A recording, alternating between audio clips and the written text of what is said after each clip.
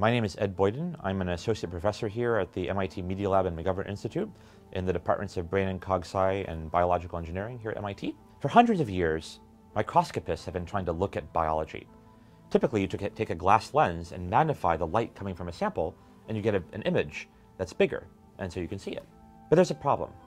All of these existing microscopy methods are limited. They can't take a three-dimensional image of a large sample with nanoscale precision. And so we thought, well, what if we did something different than the last 300 years? Rather than using glass lenses to magnify the rays of light, let's just blow up the actual sample and make it bigger. So the way that this idea came about is that we actually spent several months just brainstorming about it in a very daydreamy kind of way. Oh, wouldn't it be great if we could just expand the tissue? You could see so much more detail by doing that, and wouldn't it be awesome?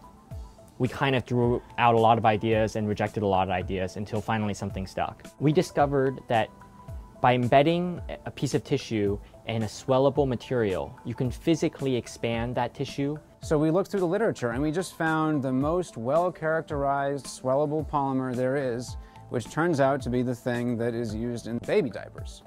So when baby diapers absorb water, there's polymers in here that will swell up to become very, very large. That's how they absorb so much water. Expansion microscopy is not a new microscope. It's a series of steps which we apply to the sample to physically magnify it.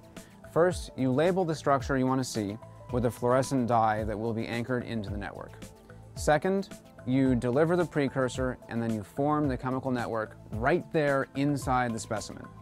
Next, you have to chop up all the endogenous structure in the tissue so that it will not resist expansion.